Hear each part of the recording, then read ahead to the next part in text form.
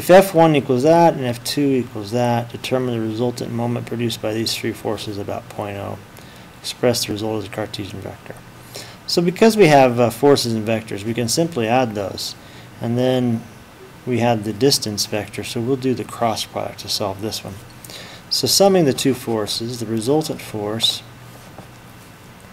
is negative 100 in the I and positive 130 in the J, and then positive 175 in the K.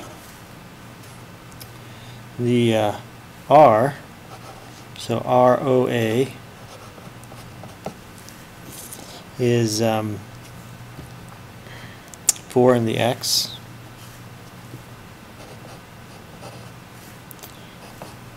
plus 5 in the J,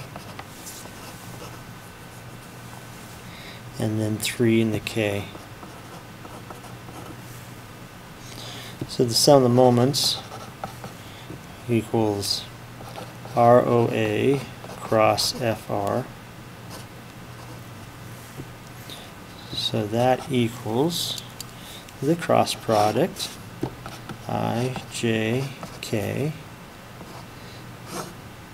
IJ 3, 5, 3, oh sorry, 4, 4, 5, and negative 100, 130, 175, negative 100, 130.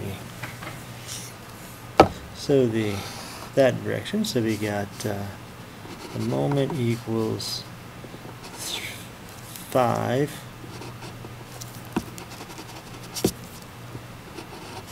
times 175 in the I plus 3 times negative 100 in the J plus 4 times 130 in the K minus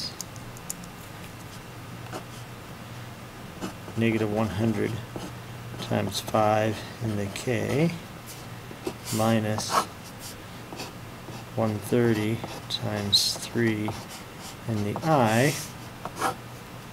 minus 175 times 4 in the J. Summing the I here and the I here, we get 485 in the I. Summing the J here and the J here, we get negative 1000 in the J, and summing the K's, we get negative 1020 in the K direction.